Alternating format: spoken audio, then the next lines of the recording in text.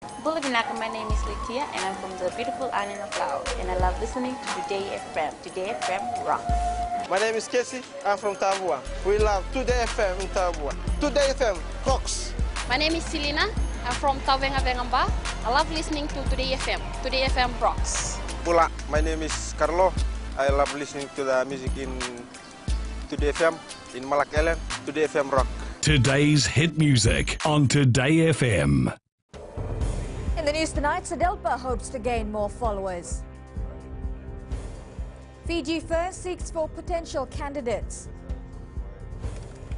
And calls made to regulate cyberspace. From the studios of FBC Suva, Amrita Sagar.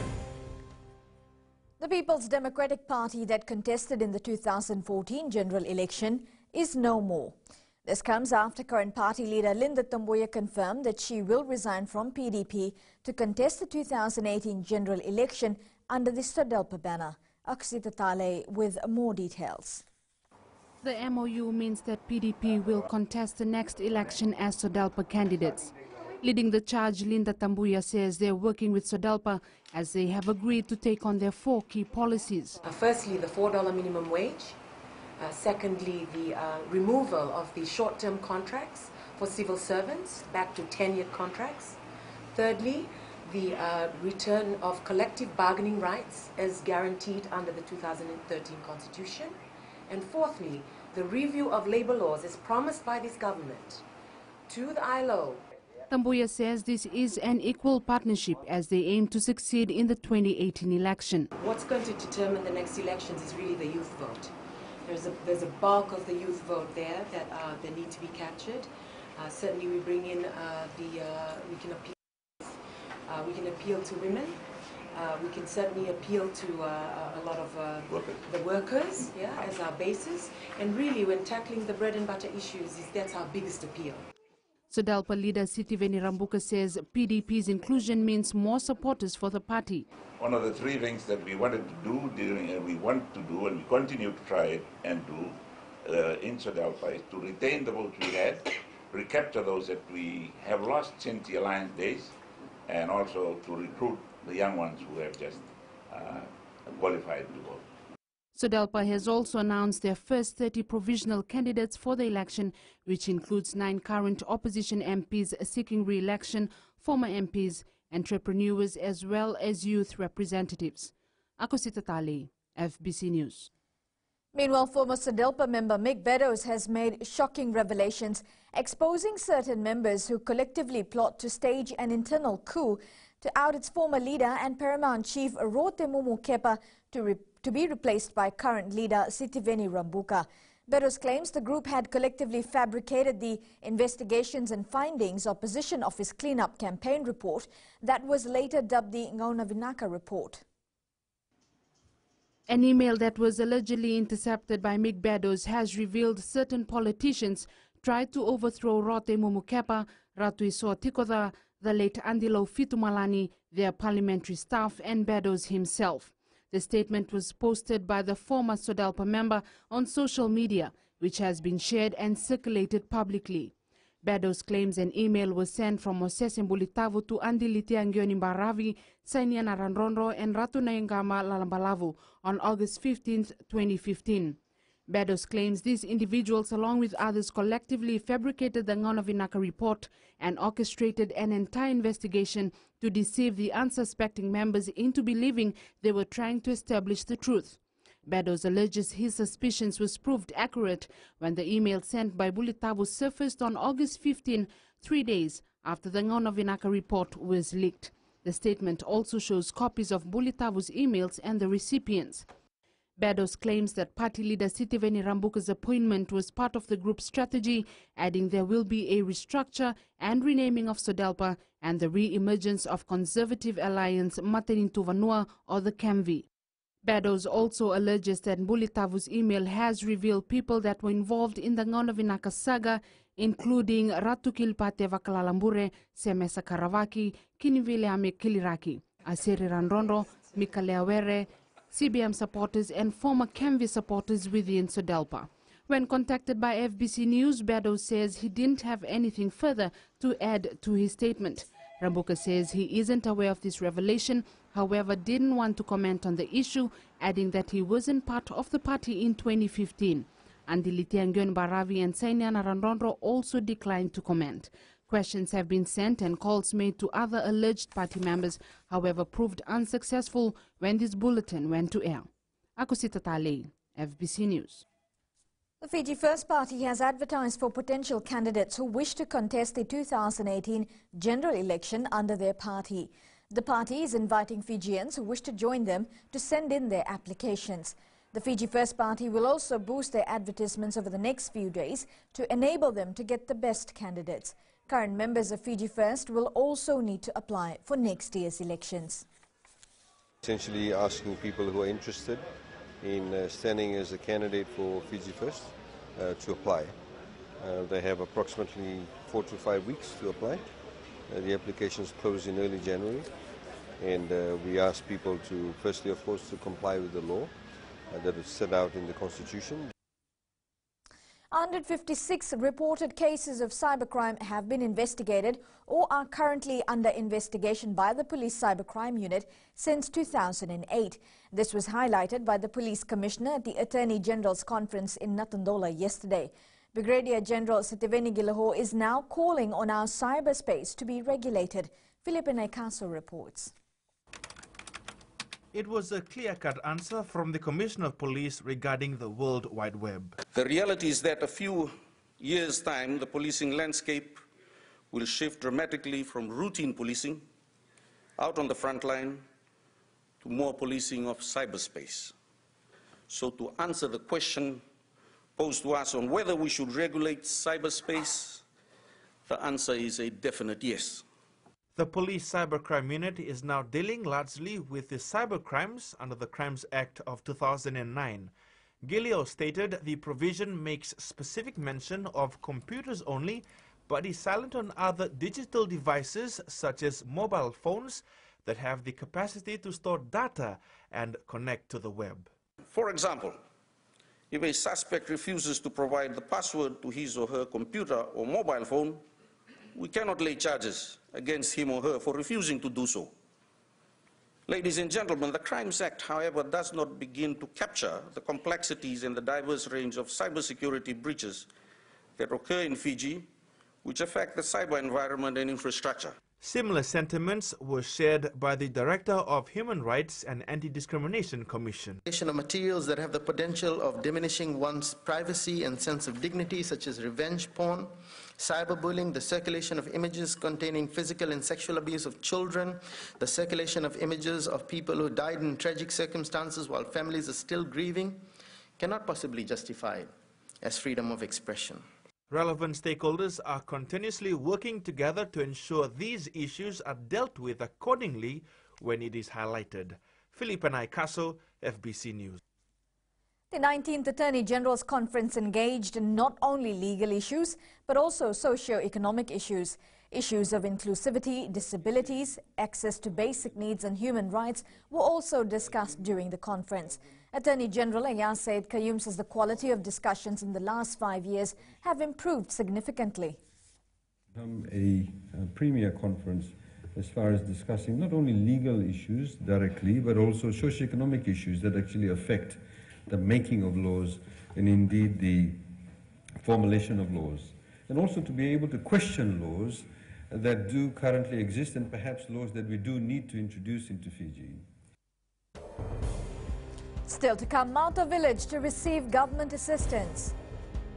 And tonight we bring you the story of a successful fish vendor. Stay with us.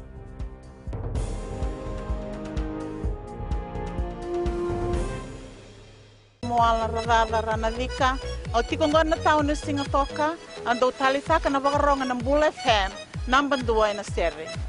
Ya dora subuli kurnambili, borani batukara hambara binaranga, do talitakina na wakaronga ng Bull FM, number 2 na seri. Bula! Bull FM, number 2 na seri.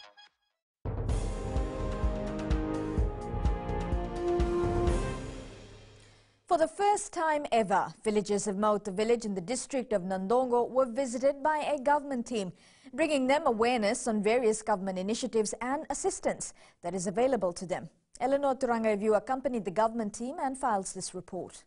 This week, a team of government officials led by the Madhwata Provincial Council and the Divisional Police Commander Northern visited Mauta village to familiarize the villagers with the various government laws, policies and initiatives, as well as the types of assistance available to them. I went to school and then I dropped out from school, and since then I have been in the village. And this is the first time for this outreach to come to us ever since I was brought up. The village lies on the northern coast of Madhwata. Development in this small, quiet village has come at a snail's pace. I'm really thankful to this program that has been brought to us because for a long time we have been waiting for government assistance to reach our village. The villagers raised their concerns on land issues, the road conditions, as well as the lack of a proper and safe water supply. The government team has answered our needs, especially for individuals and for families with the information we have received today. We now know that we will receive assistance because we have been told the assistance will be provided to us here in the village. There are only 11 homes in the village of Mauta with a population of less than 100. Eleanor Turanga, FBC News. Medical Services Pacific, or MSP as it's generally known, has now expanded their services to the Northern Division. This week, MSP launched their Power Project as well as their one-stop shop clinic in Lambasa with the support of the UN Women and the Canada Fund. Eleanor Turanga reports once again. The one-stop shop clinic will provide various medical care and health services for the general public, adolescents, women and children, as well as provide counseling and legal aid support for survivors of domestic violence, sexual violence, abuse and neglect. I'm sure you're following the news and hearing all about the high numbers of rape cases proceeding through the court system now. This is in fact due to a large part to our integrated program and our partnership with the Fiji Police. Since setting up in Suva in 2010, MSP has reached over 90,000 clients directly, delivered over 200,000 services, provided over 100,000 family planning services, performed over 3,000 cervical cancer screenings, held over 3,000 counseling sessions, treated over 500 sexual assault clients, and visited 295 communities and 97 schools.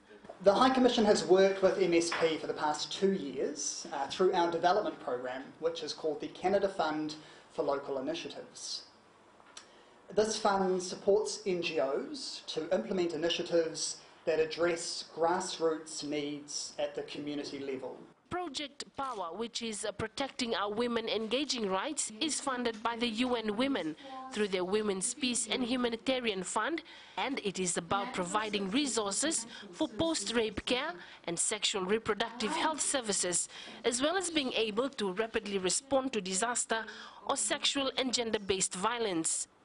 Since August, MSP, along with police, have been conducting home visits in Vonolevu, providing essential services to survivors of sexual violence. They also met with village heads to raise awareness on protection issues. Eleanor Turanga, FBC News. A large number of small and medium enterprises will feature their products at the 2018 Fijian Fashion Festival. During the launch last night, festival trustee Faraz Ali says the festival will focus on trade and the development of the SME sector. Ali says the festival will prominently feature a commercial element and provide a platform for upcoming entrepreneurs. He adds the criteria for the designers to participate in the festival is strongly geared towards building entrepreneurship skills. There's a much stricter selection criteria for designers. We will require the designers have online commercial retailing after the show, which the Fashion Council will provide. And basically, yeah, the entire thing is geared towards sales. So we're not looking for one-time shows. What we're looking for now is a change. We're looking for a shift. What we're looking for now is people who are going to create businesses. The National Fire Authority is currently underway with the assessment of the fire that destroyed the J. Santaram bulk store and the Lotus garment factory along Robertson Road in Suva yesterday. NFA Chief Fire Officer Gyonilao Modetai says NFA, together with the Fiji Police Force, have managed to clear the fire remains yesterday to get full access of the building. The cause of the fire and the total cost of the damages is still uncertain as the investigation continues. Investigators from National Fire Authority and the Fiji Police are trying to carry out to find out the cause of fire in doing the investigation at J. Santaram's workshop. They've just started this morning, and hopefully in next 2 days we'll be able to complete it. Miss American Samoa Gwendolyn To'o Malatai was crowned the 2017 Miss Pacific Islands at Nanli's Prince Charles Park last night. To'o Malatai also won Miss Photogenic, Miss Tourism and the Best Traditional Attire. The 23-year-old was emotional as she dedicated the win to someone very close to her. Meanwhile, Miss Samoa Alexandra Lakopo was crowned the first runner-up. Fiji's Hailey Nganga was second runner-up, followed by Miss Cook Islands as the third runner-up. Tonga will host next year's Miss Pacific Islands pageant. Express my sincere gratitude to the Lord, to my families and friends, to my team, and especially to my country, and to my dad. I wish you were here. Remember the two benefits of failure. If you fail, you learn what doesn't work, and it also gives you the opportunity to try a new approach. Well, in tonight's Successful Fijian features 35-year-old Vilisi Tambua, a fish vendor at the Suva Fish Market. Tambua shares her humble beginnings from a fish seller until becoming a major fish supplier to well-known restaurants in the capital. Senia Nimboila with the details. Successful Fijians is brought to you by the Fiji Development Bank, your partner in progress. Vilisi's journey began when she got married at 18, young but hopeful for a new beginning to a successful future. I was working as a sales assistant and become a supervisor. Then when I joined Courts Fiji Limited, I was a manager in that branch where I was working. And when I was working there, the trust, what the workload they always do, so I was thinking that from that I can start my own business. Vilisi began her fish vendor business with only $500 in 2010. When I started, I was only buying the fish from the village. It was only $200 to $500. Financial support and family time was a major challenge as she worked hard to meet the demands from fishermen, the fisheries ministry and her own family. Life goes on. It's a time when we understand each other. So when they come back from school, I tell them what to cook, and I come back and cook dinner. Sometimes it's quite really hard. Before they go to school, I have to left early if the boat arrives early. So sometimes they're still there, maybe sometimes they're still asleep. I have to go and see the divers. However, her business received a boost of $20,000 from the South Pacific Business Development as the business continued to grow. Jumped to 4,000, then jumped to 5,000. Last year I took my first SME loan, which was 8,000, and this year I was able to take 10,000 on Friday last week. As the business flourished, Vilisi managed to upgrade their home from a lean-to house to a two-bedroom house at Langi Langi Housing in Rewanga. My advice to all women out there, nothing is hard from God. Everything is possible through your hard working, when you're willing to do it, you can do it. Vilisi is now a major fish supplier to New Peking Restaurant, Eden Restaurant, and other restaurants operating at the Atulau Arcade in Suva. Sainia Nimboila, FBC News. Successful Fijians is brought to you by the Fiji Development Bank, your partner in progress. And sports, Fiji to face South Africa in the Cup quarter-final. And Fiji football hopes for gold in doubt. This and more coming up.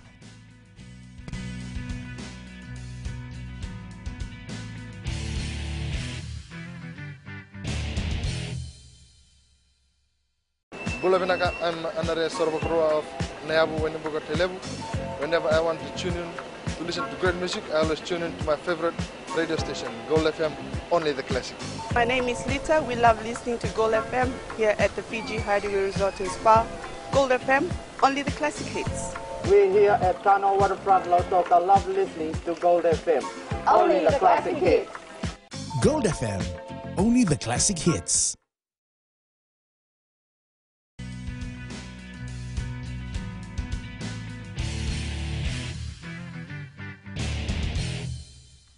The Fiji Airways National Sevens team opened their Cape Town Sevens tournament campaign with 2 wins and a loss during their pool games.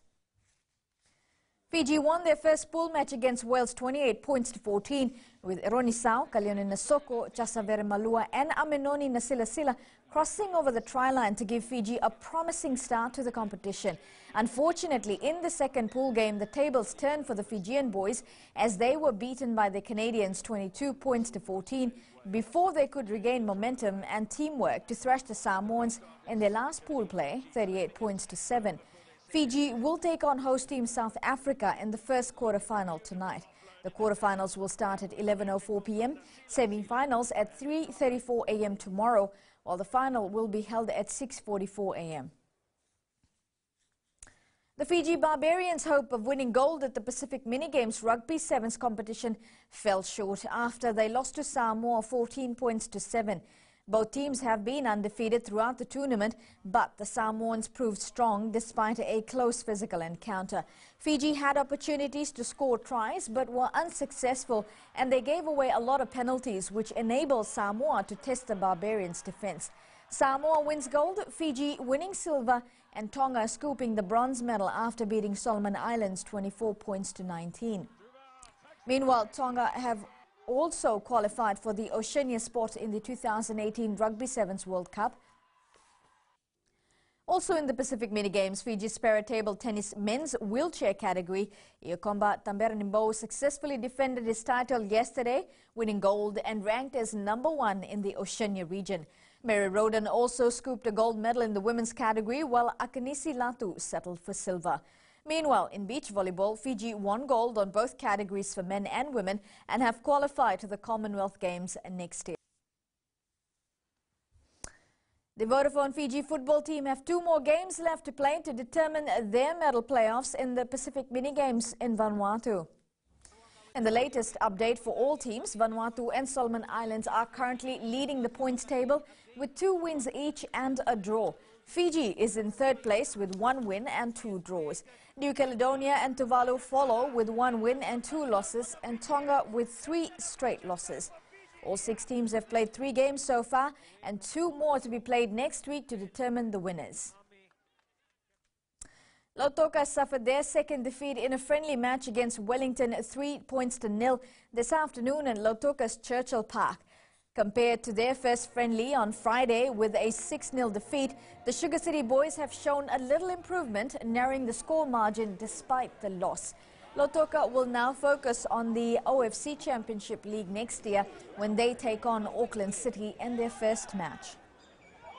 It was a good game, actually. We expected this from Team Wellington because they are the champion side, and we are preparing for our league. You know, we expected this, and the boys they really played good football. I think we lost concentration and patience, but it was a very good build-up for our league because if we look at the Team Wellington, and they are the same caliber as Auckland City, so we are basically getting the idea what kind of football we expect from Auckland City. The Junior Fiji tribe won the 2017 AFL Under-15 Youth Oceania Cup on Friday, beating Nauru Stars 30 points to 15 at Suva's Albert Park. Competing in the final for the 4th consecutive year, Fiji now has a bigger picture in mind to develop its players. Eroni Tuinuku reports. AFL has been a developing sport in the country after its introduction 4 years ago. The four that they're a development team, but they're really, really impressive. And then obviously the continued improvement of our national side, our Fiji Tribe boys, they're looking really, really strong this year. Fiji is focused on taking the next step to improve the standard of local players for international exposure. If they're good enough in the Queensland squad, they can go on and get selected to play in an Australian squad. And just this year, we've had one Papua New Guinean boy go through that pathway. So we're looking to try and find some Fijians that will be good enough to then sort of follow that talent pathway into playing full-time footy in Australia. Meanwhile, Fiji under-15 captain Sitiveni Mbaibo says he has learned a lot from the Oceania Cup tournament. I learned more skills especially from the Nauruan sides. Fiji will start preparing its senior players from next year as they focus on the Senior World Cup in 2020. Eroni Tuinuku, FBC Sports.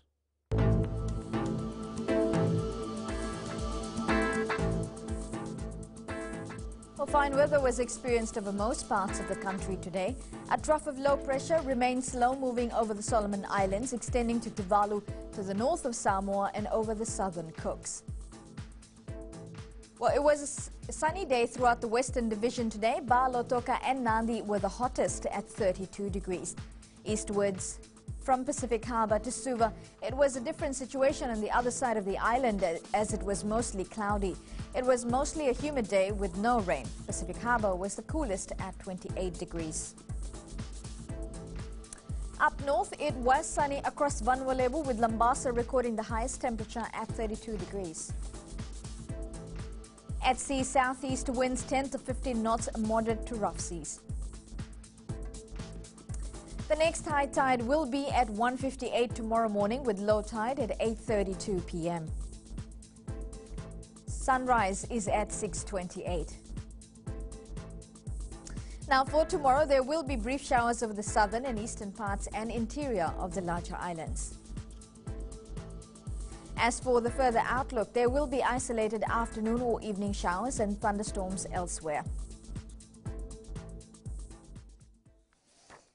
Recapping the main stories, SADELPA hopes to gain more followers. Fiji First seeks for potential candidates, and calls made to regulate cyberspace. For these stories and others, you can tune in daily to our sister radio station, Gold FM. To our poll question: should the Fiji Sevens coach bring in overseas players for the World Cup next year?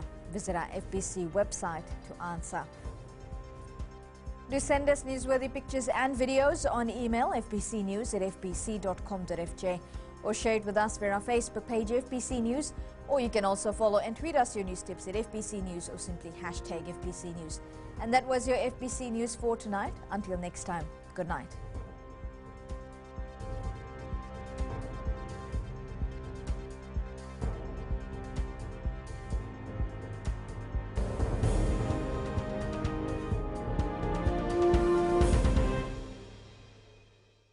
मैं Premila वायरुकु recce recce से सुबह मेरी आँख खुलती है तो मैं मिर्ची एफएम सुनती हूँ। मिर्ची FM is number 1, it's so hot. हम लोग बार टाउन के कैरियर ड्राइवर लोगों ने हम लोग के मिर्ची एफएम सुनो अच्छा लगे। मिर्ची एफएम इज हॉट। हाय, मैं संध्या नारिया रेफरेटी से मेरे सारे दोस्त मिर्ची एफएम सुनते हैं। मिर्ची FM is hot, I love मिर्ची एफएम। हमें स्पिन टको ताबुआ के मिर्ची एफएम में सबसे अच्छा गाना बजे। मिर्ची एफएम, इट्स हॉट।